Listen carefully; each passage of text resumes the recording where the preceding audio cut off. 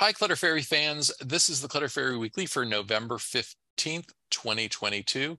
I'm your co-host, Ed Gumnick, and I'm speaking with Gayle Goddard, certified professional organizer and owner of the Clutter Fairy in Houston, Texas. Hi, everybody. The Clutter Fairy Weekly is the webcast and podcast that digs deep into the clutter that piles up between you and the life you want to be living. We explore the habits and behaviors that lead to clutter, and we suggest strategies to slow the accumulation, reduce the collection, and comfortably manage the stuff we decide to keep. If you're new to our Zoom meeting, we'd like to let you know that you can share your comments and questions via the chat, and I'll try to make sure Gayle gets to them before we move on to another topic. You can also use the raise hand feature if you'd like to ask a question or make a comment yourself via audio or video. We haven't had as much participation in that form in recent weeks, so we need y'all to step up. Come on, talk to us. We're also streaming the webcast live on Facebook, so you can share your questions and comments there, and I'll relay them to Gayle. We're going to start, as we usually do, by recapping last week's weekly tittle, which was called Culling the Project Heard. The assignment was to evaluate unfinished projects to identify any that no longer deserve to be taking up space in your home and your head. We'd like to hear from our participants live in Zoom and Facebook who diagnosed a project or two that they were ready to let go this week. Please let us know in the comments. Here's a report we received on the show notes post for last week's episode from Anna S. in Sweden, who's been giving us lots of great comments. What great advice to make an inventory of all projects. I wrote down all my projects and categorized them from 1, yay, to 4, what was I thinking? Using the questions you suggested. I have now donated the materials for the 2 projects that scored a 4. I also made an appointment with myself in 6 months' time to go through my list and ask myself the same questions again. It will be an opportunity to see how many projects I actually get done in half a year. I have made a promise to myself not to start anything until I have finished all projects on my list. I so needed this. Great job setting an appointment with yourself to circle back. I thought that was really clever, and it creates that artificial deadline. I had actually thought about making that another bullet point on last week's tittle, which was plan a time to come back and review again. And look at the list. The tittle seemed ambitious enough already, but good for Anna for adding to the tittle. Anna made it happen, and having that artificial deadline will provide a little extra focus on getting your project list done. You're going to have it in the back of the head, like the 6-month check-in is coming, and it's going to help you focus on some of the stuff. So that's great. I have to say, I really love the description for category 4, the what was I thinking category. How many projects have we looked at later and thought, what was I thinking when I was doing that? So great for you to pick 2 that fall in that category and send them on. You really embrace the concept of the tittle, and it seems like you made some good progress. So congratulations on that. I think a lot of unfinished projects are sort of habits of thinking. We put something on the list, and then every time we review the list, there it is. If we have a written list, or maybe it just bounces around in the back of your head. And it's important to revisit habits of thought to say, wait, is this really still something I want to do, or could I let it go? That's what is it still necessary? That's what what was I thinking made me think of. The project that that springs to mind when I do this with a client, it's an old one. It happened many years ago. We were working in an office and we were sorting papers, and we found a file that had like 5 years of electricity bills in it. And I said, okay, so these are really old electricity bills. There's 5 years. You don't really need them for anything. You're not deducting them on your tax return. And, can we shred these? Oh, no. Well, why not? Because I'm going to make a spreadsheet of my electrical costs for the last 5 years so I can see how much, how I can see the pricing, how the pricing has changed over time. Okay, so Have you done that spreadsheet? Have you started the spreadsheet? No. And the end goal is for you to find out how much money you spent or what the pricing was over time. And you can't change the pricing, right? And no, and you can't use the spreadsheet to negotiate pricing in the future, right? No. So all you're really doing is you're going to make a spreadsheet to, make yourself feel bad about your cost of electricity. I want to torture myself seeing how much the price has gone up. Right. Like, what is the point of this spreadsheet, and why do you think it's a project you need to do? And after a lot, like, we had to talk about it for 20 minutes, but after the 20 minutes, it was sort of like, oh, well, yeah, it isn't going to get me any useful data if I do this, and therefore I can let it go. But I really had to talk her through all of the reasons why she thought she needed to spreadsheet that electrical bill list of 5 years. It's like, you can't go back and change it. The electricity's already been spent. The bills have already been paid. There's nothing you can do about old stuff. And the electric company is going to charge you what they charge you. They're not going to care that you have an average that you're willing to pay. They're just going to charge you what they charge. So, it was a very interesting conversation to have, and a perfect example of, she had been hanging onto that paper and she had that list, that project in her head for 5 years and never let it come to the top. Yeah, I made it go away. We declared it a number 4 and moved on. Dawn reports, I made a list of my artistic projects, their status, and what the next step is for each of them. Ooh, that's a good list. So you know how much you have out there, all your projects in process, and you can go and be inspired by the ones that you need to keep working on instead of trying to add new ones. Because you probably have a long list, right? You have a whole, but all creative people have a huge list of projects that are always in the middle of being done. So knowing what they are and circling back to them, good job. Linda in Pennsylvania said, I'm putting expiration dates on projects. If not done by then, it's a sign that it is not going to happen. That's a great idea. I like that. And if you get to the deadline and you still can't let it go, then you have to have a whole nother, we have to reevaluate this. Why do I think I'm doing it? What do I think it's going to accomplish? Why do I feel uncomfortable about letting it go? So good job. Again, artificial deadlines, right? Make a deadline. If it's not done, you gotta seriously consider letting it go. Good for you. Anya reports, I did some decluttering subscriptions and got rid of one that cost me 35 euros each month. Oh, she said each month. I'm wondering if she left a number out, or if that's really every month. In any case, that's plenty of money to save, even if it's every 3 months or 6 months. Yeah. Yay, freedom. I ordered some yummy food today instead. I love it. That is your reward for decluttering and shutting something down. Excellent. Good job. Oh, and here's one. This is maybe not a report on last week's Tittle, but very relevant to the upcoming discussion. Eclair says, I'm collecting even more stuff from closet, bookshelves, CDs, videos, shoes, etc. Have a big pile at front door to go to donations tomorrow.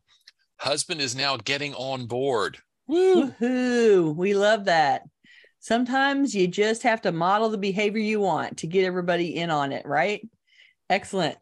Oh, okay. So don't make the pile so big that you can't get it out the door. You absolutely want to go get it in the car. You don't want to live with that pile by the door. So part of your project here is that it actually has to leave the house and stay focused. Linda, who had the house fire some months ago, said we will be building 1,000 square foot space that is aging friendly. Despite all the stuff we got rid of post-fire, I know I'll have to sort out what should fit into the new space, and finding homes for the family pieces that don't make the cut. She also said, not sure what projects made it post-fire, but I want to enter into the season of sorting the salvage stuff out with the mindset that I will complete this project rather than this sounds like fun. Yes. That's a much better and more narrow and immediate, right? It must have a very immediate purpose if you can commit to I will get it done. And I would say that while they're building the house, you might go through the stuff that's been salvaged, and you can probably do the first pass right now of, I know this piece of furniture won't fit anywhere. And you can start, while they're doing their work, you can start thinning the herd a little bit, and removing things that are obviously not going to work, finding, piles of paper and going through those that, if anything got saved, that kind of stuff. Starting the cleaning process, because I imagine that they have smoke or ash. Some of the stuff needs to be cleaned. And so you can slowly start that process, which will allow you to start touching the things in the storage unit and be thinking in the back of your mind, does this make sense in the new house or not? And some of them, it'll have to wait until you have the space to see how it works. But some of them will be very obviously, yeah, I don't really care about that. I don't need that to go in the house, or this is not going to fit. It's not going to work. I need something better, smaller, different now than I did before. And so this is my intersection to let it go. Good luck with that. Keep us up to date. Keep telling us how it's going. Deborah says, crafting is always my fantasy life. Fortunately, I have divested myself of unfinished projects and only have soap making stuff around. But just got another idea for soap making and for Christmas. Went down the Christmas rabbit hole on Pinterest today, so now have another project. There's a That's theme. Okay. There's a rabbit hole theme in the chat right now. Ginger said, I so understand the lady with the 5 years of electric bills and the spreadsheet. I've had to let those projects go. I'm a curious type that can chase rabbits down holes. Right. I totally understand. Curiosity takes me away from what I have meant to be doing so many times, every single day. And we are, data junkies, spreadsheet junkies. Like, we totally get the whole thrill of the spreadsheet. But, if it's a spreadsheet that is not going to do you any good once it's done, then you probably need to move on to a different spreadsheet that's actually going to be helpful. Well, and I would never discourage anybody from following their own curiosity, because you discover all sorts of interesting things going down rabbit holes. Sure. She said, Ginger said, I stick to comparing this year to last year in my budget book. It's like a little hobby. Judge me if you wish. We do not. We absolutely do not. And the truth is, the better spreadsheet for my client would have been, if she's concerned about competitive pricing for electricity, to do a spreadsheet comparing company options and all the various companies and what plans they have, and the pricing that she can get from various people. That would have made sense to me. I'm making a spreadsheet to help me make an informed decision about what my new electric company and plan is going to be. But the retroactive look at the electric bills was just designed to make her feel bad. So it's like, that's his. There's a better plan here. There's a better spreadsheet. There's always a better spreadsheet. So make sure you're doing the one that makes sense and is going to be helpful. Deborah says, occasionally I put sticky notes on the edge of my laptop to remind myself of what I went to the internet for. Otherwise, ooh, shiny. I want to know if there is a word. It's true. Someone please tell me if there is a word for the phenomenon when you pick up your phone to get one particular piece of information and then you're distracted by something else, and then you put your phone down and minutes later you remember, oh yeah, I was going to check the weather tomorrow, or I was going to reply to an email or a text from so-and-so or whatever. There needs to be a word for that, because those stupid notifications, it's always the notifications. Like, you go in with a thought in your head and then you see some notification and you're off, right? Yeah. Oh, I missed a call. What was this? I'm so bad about that. I really do that. Probably. Deborah says ADHD is the word. I wanted a more narrow, like a verb. Someone just needs to invent a new verb for the act of picking up your phone to do one thing and then doing something else and forgetting the first thing. Yeah, being derailed. Okay, I think we probably need to hit the road. Okay. Before we go down any more rabbit holes. We should probably get to our main topic of conversation. You guys are watching Ed and I have a typical meeting right now. Right? Watch us spiral. Okay, here we go on the main topic. Do the people with whom you share your space complicate your decluttering process? Spouses, partners, housemates, little children, big children, adult children, and elderly parents with conflicting or non-existent household habits and routines can sabotage our efforts to get organized. And sometimes even those who live alone aren't free from outside meddling in our spaces. Today, we're going to discuss how to work with or around the other people who contribute to clutter in our homes. So let's start by sharing a few survey results. In response to our question about who shares responsibility for the creation or accumulation of clutter, more than half of our respondents, 56%, said that they themselves bear most or all the responsibility, followed by their spouse or partner at 25% and adult children at 9%. And I have to say, I don't buy that statistic. I think that's the 56% that said it's all my fault. I think that's partially a reflection of being blamed by the people in your environment. So I see through you. I know you feel bad about it, but I think that it's not always just you. There's always more than one person participating, and there's just usually one person that barks more and one person that's willing to take the blame more. And so, yeah, that's what I'm saying. So a few of our audience members laid blame on employers or workplace conditions that require them to keep some materials used for work at home, and one of my good friends does that. She's a salesperson, and she has to take product. And so she's always got boxes of product stuff that she's got to take out to clients. And yeah, it's a nightmare. This is particularly a problem for teachers, though, who share classrooms instead of having their own dedicated spaces. And so they have all sort of their teacher materials at home. Another manufactured problem from doing classrooms on Zoom from COVID. Right. Several respondents mentioned deceased spouses, parents, or other relatives as sources of a clutter problem. See this all the time. The death of a loved one can create a large influx of clutter or leave behind a house full that's suddenly your responsibility. 31% of our audience said that their pets share some responsibility for the clutter. One respondent said that her cat bears all the responsibility for clutter issues in their home, but admitted that the problem might be overly indulgent human beings. Yeah, I thought about suggesting some sort of intervention on that one. If your cat is responsible for all of your clutter, then yeah, you may need to reevaluate your pet parenting skills. I just thought that was so hilarious. Like, yeah, we're just going to throw the pets under the bus and blame it all on them. On the flip side, in answer to our question about who shares active and regular responsibility in decluttering and organize, we were disappointed but not surprised to see that our audience members themselves are shouldering most or all of the load about 90% of the time. About 45% said that their spouse or partner shares a little responsibility, and only 10% said that their spouse or partner shares a lot or most of the responsibility.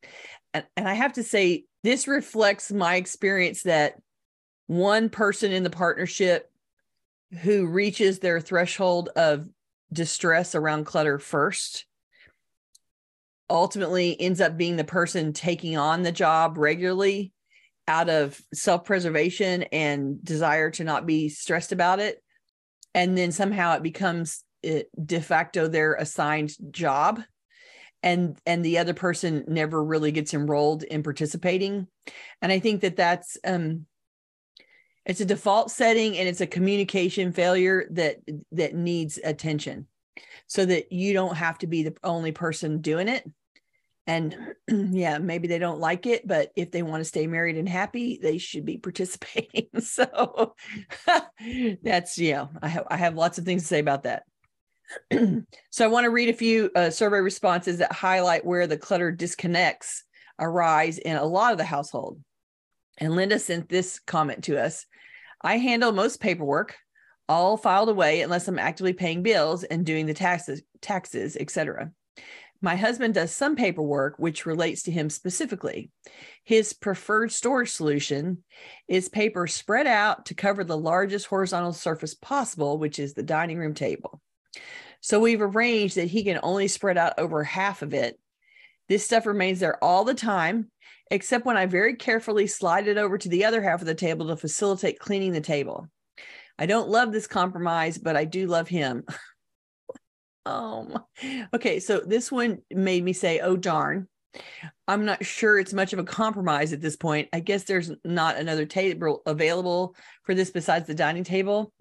I know what this looks like, and people who need to see it, and I'm doing that in air quotes for the podcast, who need to see it don't actually see all of it, but they create this mental picture map of the laid out papers, and they remember something was on the left side at the back.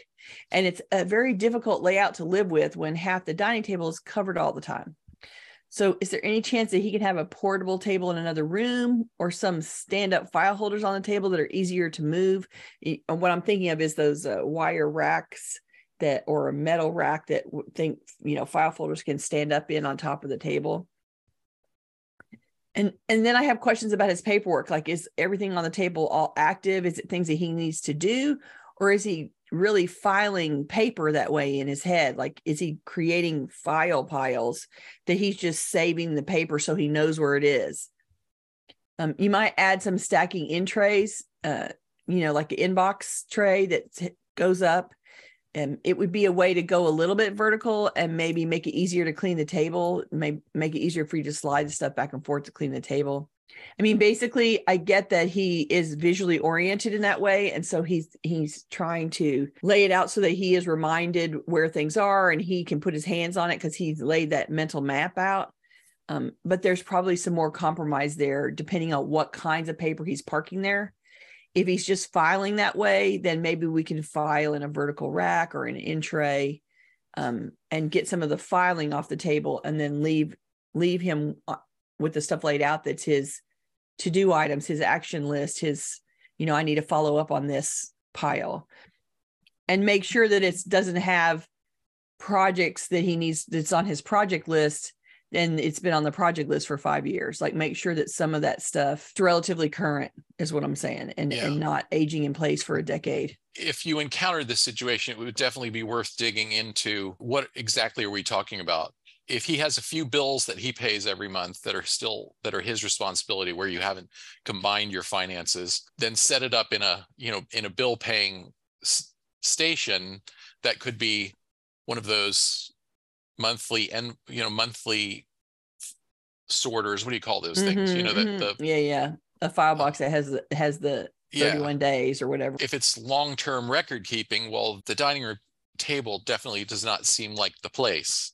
Right. So and he may be, people that are visually oriented like that, out of sight, out of mind, whatever. But you could help him talk through what it is he's trying to save and make a space for him and help him file those things, so that even if he forgets, once the file drawer is closed, if he forgets what's in there, you might remember what's in there and be able to orient him when he's going to look for something. But you do want to make sure that it's just not a bunch of filing on the table, that it's actually things that he wants to do. And, he's going to resist because he prefers to have it all spread out. And I get that.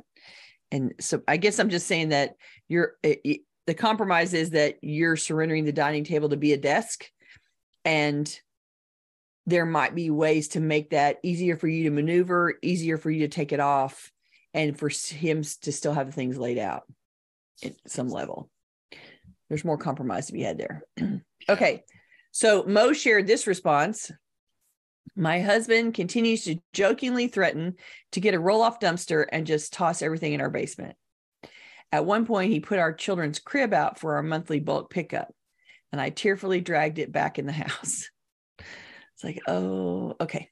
So the husband is being practical here, and the wife is being emotionally attached to an object around her children. I would say anything that's kid-related needs the courtesy of a conversation before it's removed. Somebody in that house is attached to that kid stuff, and that's why it's not already out in the trash. He needs to acknowledge her attachment and discuss it with her. She needs to recognize that the crib is not in use, and it's a huge piece of furniture that's doing no one any good, rotting away in the garage. So take a picture of it and donate it so it can be of use to someone. And I also have to say, threatening to dump it all it's not a really good joke. It's anxiety producing for the person in the house that is not making the joke. And when someone in the house believes that there are important things in there, joking that it's all going to get dumped in the trash is very distressing. And he's having an emotional response to his own overwhelm about the garage by saying, let's throw it out. And she's having her emotional response to overwhelm by saying, let's keep it all. So this couple needs to make a plan to tackle the garage in sections only, not the whole garage, and to do it slowly over time and to do it together. I'm guessing the garage isn't usable currently and he's wanting access to the space again. And there's always stuff to let go of, even if the crib stays. But everybody needs to be out there to go through things and not force yourself to keep working all through the whole day. It needs to be a project that is smaller in duration and then repeated more often, because the longer and the more tired you get, the more the husband's just going to say, throw it out. And the more the wife's going to say, forget it. And, it's going to deteriorate quickly from there. So I would say it's reasonable if there's a crib in the garage that there's probably a lot of stuff in the garage and it's crowded, and it's a reasonable thing that he wants it cleared up. And he's expressing his desire for it to change by threatening to throw it all in the dumpster. And we don't want that actual outcome. That is not a good outcome for anybody. Nobody's going to survive that and be happy. So the better solution is for you guys to tackle it a little bit at a time, divide it up in quarters and do one quarter at a time. And then everybody's through. And by then they're probably all triggered and irritated, and you can stop and come back another day and do some more. There's always things to take off the top. And so, rewrite that plan and recognize that he's threatening it because he is distressed. He is overwhelmed. He is irritated. He is saying to you, I have a problem with this and I need to do something about it. And let's make a plan that doesn't terrorize the wife, but actually addresses his need to clean this garage up. So you guys figure out how to do it together in a way that isn't throwing it all in a dumpster, because that's never a good solution for anybody. Okay, there's that. And then we have audience member Sandra, who said, I gave our daughter one of my favorite cookbooks after she got married. My husband, who had never used the cookbook and didn't prepare meals or bake, was cross about me giving it away. And he still brings it up many years later. This to me is, he's describing to you an emotional attachment, and he is saying to you that he feels an injury. If he brings it up many years later, he feels injured by you letting it go. And so I guess the question is, I would want to have a conversation with him about why that particular cookbook was so important to him. Clearly, if he didn't use the cookbook and he's not a cook, it wasn't about the practicality of whether he used the cookbook or not. So he's attached some other meaning to the cookbook, and I would want to find out what that is. So how did he feel attached to the cookbook? And then what did he feel about, why did he feel distressed that it went to your daughter? And find out what his feelings are about it. What happened? Yeah. It might just need. What's the source of the attachment? Yeah. And it may just be that you have to say, I didn't realize you felt that way, and I'm really, really sorry. And it is, at least it is with our daughter, and it's still in the family. And, if you don't want to listen to him bring it up continuously for the next decade, you might want to try to have this conversation and explore what happened, why it was important to him, because clearly there's some memory or attachment that he has about it that you don't realize. And so chase it down and find out, clear it up. Okay. So in answer to our question about a behavior change we'd like to see in someone else, one anonymous respondent said, ask before tossing. 100%. I guess one of the hard things is that people don't know how attached someone is to something without asking. I will give the same respect of asking and not assuming that just because I don't think it's valuable doesn't mean anyone else automatically feels the same way as I do. So you have just described the Clutter Fairy functioning right there. Like when I go and work with someone, I have no idea what piece of paper is important to them or reminds them of somebody, or what I think is trash is not trash. Ginger said on the subject of the cookbook, it's probably not about the cookbook. It's about being included in the decision to give it away. Right. And somehow the fact that it went to their daughter is not sufficient. Was not enough. Was not enough. And so clearly there was more conversation to be had there. So balancing the needs of everyone in the household so they feel that their needs are being addressed is a constant learning game. If you live alone, then you get set all the priorities and agendas. But if you live with someone else, you're sharing an environment that affects everybody that lives there. Deciding what creates the most effect for all who live there means you have to be in discussion with them regularly about it. It requires master negotiation skills to find the changes that work the best for all. So first and foremost, let's talk about spouses or long-term partners.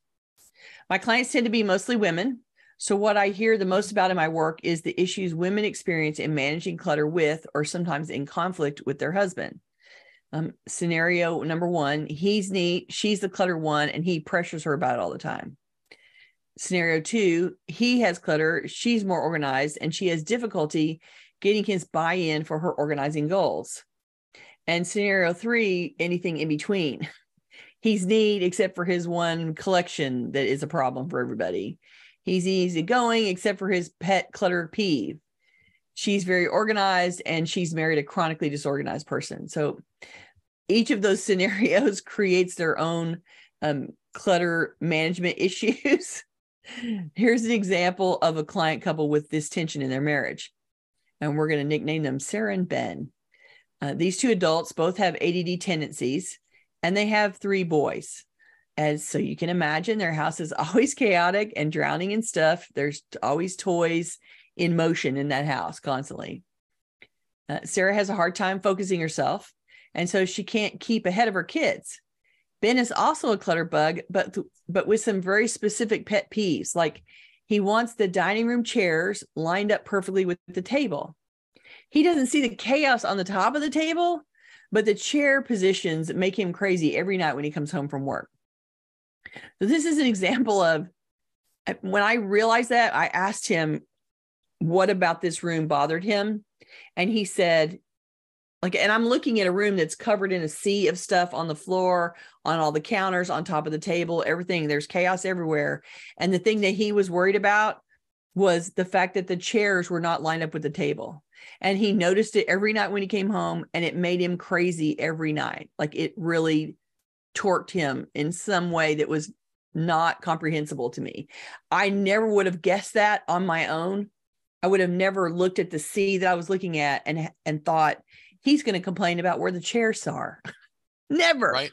But it was, he left the room, and I turned to her and I said, oh my God, 5 minutes before he comes home from work, you can straighten up the chairs, and he will be happy as a clam when he comes home. It will not matter what the rest of the house looks like. All you got to do is go straighten the chairs. Well, and that may be that, he's a little obsessive compulsive. Well, he's an engineer. Right. And that he recognizes the difficulty of the larger problem, but he doesn't understand why this little thing that can be done in a minute isn't done. Doesn't get done, right? And probably doesn't understand why it doesn't bother anyone else, doesn't bother her. Well, no one else notices it, right? Right. Yeah. And it was such a revelation to me. It's like, if you had quizzed me, I would never have guessed that. But it was so easy to figure out, oh my gosh, you don't have to worry about what's the stuff on, like come at 5 minutes before he comes home and go straighten the chairs up, and you will have a happy husband when he comes in the house. He will be swimming through a sea of stuff, and he will see the chairs in place, and he will be happy when he comes home. Like, that is the easiest thing to fix ever. I've never had it so good. And so, I don't know whether she's kept that up or how that worked for her in the end, but man, I would have certainly been making sure the chairs were straight all the time so that he was not tweaking about that. I feel his pain because when I walk into somebody else's house and kitchen cabinet doors are standing open, I'm like, how can you live this way? I can ignore a whole lot of other things, but kitchen cabinet doors standing open, part of that is I'm tall, and so it's really easy to hit my head on things. Right. But That happens in my clients a lot, though. I show up and I just sort of walk in the kitchen and start closing cabinet doors because they're open, and I do it without even thinking about it. It's like, oh, these are open again.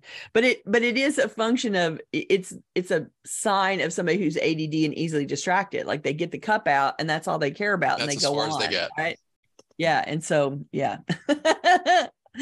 Oh, okay. So another relationship in the house is minor children. So in response to the question in our survey about things that other household members regard as treasure, but we see as clutter, audience member Sarah said, my kids have toys, books, and clothes that they have completely outgrown. I do not have room in my home for a museum of their childhood. Every item can't be a keepsake. And the issue is you signed up for kids. You're going to have to live with a certain amount of clutter. However, enrolling them early in the chores they have to do to participate in the household is vital. The sooner you start them on their part of your shared space, the better. And if one more kid tells me that's what the maid is for, I'm going to scream. I had a teenager tell me that when I was speaking to a group once. That's what the maid is for. And I just wanted to run over there and choke her out. I just could not believe she said that. But little kids, of course, are better able to they want to do what mom says, they want to do what dad says, and you can enroll them in the process of, let's go put that thing back, let's go put that thing up, let's put the dish in wherever, that kind of stuff. And the idea of every item can't be a keepsake, and this is mom's issues, the issue for moms everywhere is what I'm trying to say here. All moms see everything that their kids touched in their childhood as precious and lovely. And you can't keep a museum to their childhood in your house. And it was only going to die in the attic or the basement or the guest closet or wherever you stash it. It's only going to be hidden and deteriorate and be useless. And so creating a practice for circling through that stuff and choosing the best representative samples. These are perfect collections for choosing the representative sample of the books that they loved, keep their 3 favorite books and pass the rest of the books on to some kid that needs to have them now, is the way that you don't enshrine everything that they touch in your house as a keepsake. What about adult children who've returned to the nest? So the issue is they've tasted some independence, so they don't want to be treated like children anymore. But the temptation to let mom and dad start taking back some of the adult responsibilities is hard to resist. Home is your safe space to be a kid. And I remember very well being that adult and going to mother's house and being like, oh, thank God mother's cooking breakfast. So defining new boundaries is up to the parent.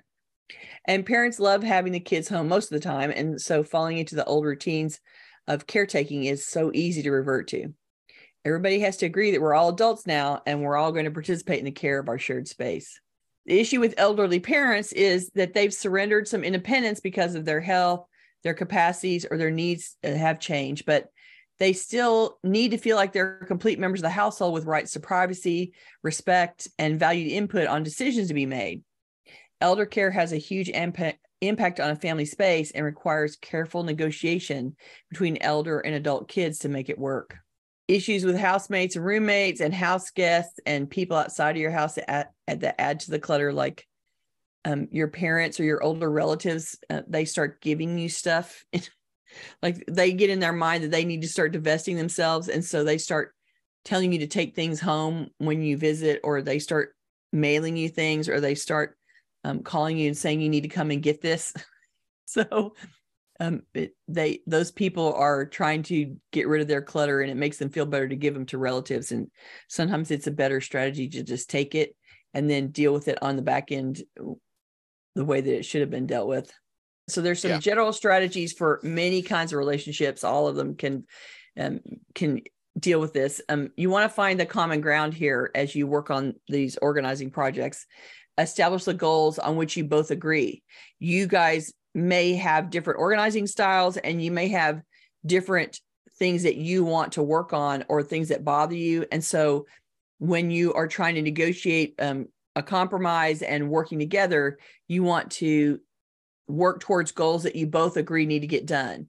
Yes, we need to clean out the garage. Yes, we need to fix the patio. Yes, we need our closet to function better. If both of you agree on the project, you're more likely to find to be able to work on it together. Recognize the need for compromise, especially if you have really different organizing styles. One super organized, not so organized. There's a lot of room in between there, and everybody's going to have to compromise. And not just the person that likes it organized. You're going to have to accept a slightly less organized version of your life, but the other person is going to have to accept a slightly more organized version of their life, and everybody has to meet in the middle, right? On the subject of styles, Naomi shared a great comment. She said, even if both people are organized, maybe their organizing styles clash. My late husband wanted to put labels on the outside of kitchen cabinets so even visitors would know what to put away where. I wouldn't let him because to me, labels are visual chaos. Part of your negotiation needs to be talking honestly about your thresholds and limits. You know, here's something that I just can't stand. This is fingernails on a chalkboard for me. Right. Could we please not do this? And the compromise for that situation you just described would have been putting the labels on the shelves behind the cabinet doors, so that you didn't have to see the labels when you're standing in the kitchen, but you could still open the cabinet and see labels. And that would have been a compromise that might have worked between the two of you. You want to identify specific areas on which each of you can concentrate your effort. So there's probably, everybody has different things that they do well and don't do well. And so claiming those areas that you feel like you have the wherewithal to face or the skill set to work on will help you allocate some of the work in the house. Like, let everybody work on what they're good at. Have conversations before anybody reaches a boiling point. Once somebody is screaming or angry or upset or crying, it becomes much harder to have a productive conversation. So you guys want to have honest conversations about what's bothering you, what's getting in the way, what doesn't work, what you want to get done, what would make you feel better, what would make you happy in the space. You want to have those conversations from in a neutral moment before you get angry, before somebody loses their mind, before the screaming starts. Respect boundaries. People are going to set boundaries around stuff. And once you negotiate that position and negotiate what the assigned projects are, what areas need to be worked on, what things are pet peeves, what things need to get done in order to be happy, then you want to respect the boundaries that you negotiate. So don't agree to something and then not follow through. And avoid the language of blame and shame. Don't accuse anybody of acting badly. You want to talk instead about specific behaviors and the problems or the bad feelings that have resulted from the specific behaviors. Once you start telling somebody you're doing it bad, you're doing it wrong, I'm mad at you, you know, it's all your fault, you've tossed negotiation out the window. So you really want to be very careful and neutral about the conversation and talk about, you know, if they'd had that conversation about the chairs without me, then it would have been helpful for him to say, it's one of my pet peeves that the chairs aren't aligned. Could you please help me by managing those chairs more regularly? Leela suggested I'd say use questions rather than statements and be as polite as possible. Start your sentences with words like "I feel like," or other phrases that the other person cannot get so easily offended or argue with. Yes. This is the perfect time exactly to be as neutral as possible, because if you've been arguing about clutter already, and you guys are at the place where you're have years of discontent and distress around organizing, you've got a lot of old tapes running in your head about, we've had this conversation before and it always ends this way. So the way that you don't go down that path is that you are very polite and very neutral, and everyone agrees to be very neutral around the conversation. And notice when you start getting distressed or saying things that you always say, when you default to saying the stuff that you always say, it's time to okay, we got to stop this conversation now. We're not being we've slipped off into being into old stuff instead of trying to address it new. It will be hard because you have years of doing it the old way, and it takes a lot to change the steering of the boat, but it can be done. And like she said, as neutral as possible, as polite as possible, questions instead of statements will make a huge difference in terms of riding the ship. I think it also might help to get some buy-in from the partner, spouse, or housemate. If you couch the discussion in terms of, here's something I would like that I can't do right now or can't have right now. It would be really nice. I would love to be able to work on this project of mine, but this clutter that we share is standing in my way. Mm-hmm. So they understand your motivation. They understand that something important to you is at stake. Yeah, and that makes this particular pile of clutter a priority versus something else. We are running out of time. I know we had lots more prepared, to say, and we'll just save it for a sequel. Okay. Because we need to talk about next week. Yes. We will be back next week, Tuesday, November 22nd at the usual time, noon US Central Time, live in Zoom and streaming on Facebook. It will be Thanksgiving week in the United States. There's going to be a little gratitude related tittle for you. Just as trees drop their leaves to rest and wait for spring, the end of the year is a good time for us to pause and shed things from our lives to make room for something new, to reflect on what has served its purpose, what no longer fits, which habits have changed, what we're ready to sell, donate, recycle, discard. In our next episode, we'll discuss taking a personal inventory focused on clearing space for wonderful new things in 2023. Join us on November 22nd for A Season for Edits. Make space for the 2023 version of your life. Ta-da! That will be fun. That'll be a good one. Why don't you give us a tittle? Okay, here's the tittle. All hands on deck.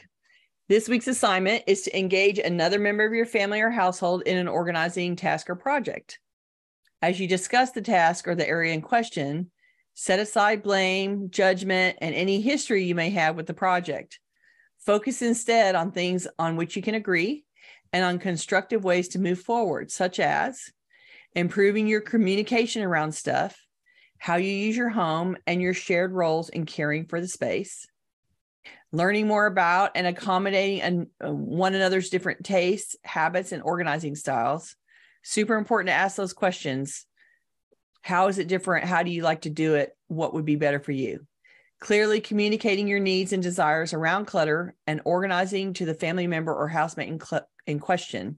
So you want to be explaining to them, this is what would make me happy. This is what I'm hoping for. You can't get what you don't want, what you want if you don't ask for it. And you want to negotiate specific solutions to address the most troubling areas, the things that bother each of you the most. And I promise you that you will be stunned to understand what your spouse, housemate, family member finds the most bothersome in the house. You will think you know what it is, and then you will ask them and they will say something completely different, and you will be stunned and surprised. So it's super important to ask what those are and focus on the ones that annoy everybody the most first, because you're going to get the biggest bang for the buck out of it. So let's go, get clear with our family members and see if we can communicate better and accommodate their tastes and address the stuff that's bothering them the most and get a little bit more peace in the household. That's what we're aiming for. I'm going to wrap up with this comment from Leela, who says, everyone has qualities we do and don't like. Gotta love them anyway and focus on the good points. Exactly. That's exactly right. A compromise can be had and you love them for a reason. So good luck with the tittle and good luck with this project. And I think we are out for the week. If you're watching this on YouTube, we'd love for you to join us live. To get notifications about upcoming events, we invite you to join the meetup group by visiting cfhou.com/meetup. You can also follow us on Facebook by visiting cfhou.com/Facebook. or join our mailing list by visiting cfhou.com/subscribe. We love to hear from you, so please send us your questions, comments, and topic suggestions in the YouTube comments on Facebook or anywhere else that you find us. You can always reach us through our website at clutterfairyhouston.com. Thanks for coming, everybody. We're glad to see you again, and we will see you next week. Bye-bye. Bye.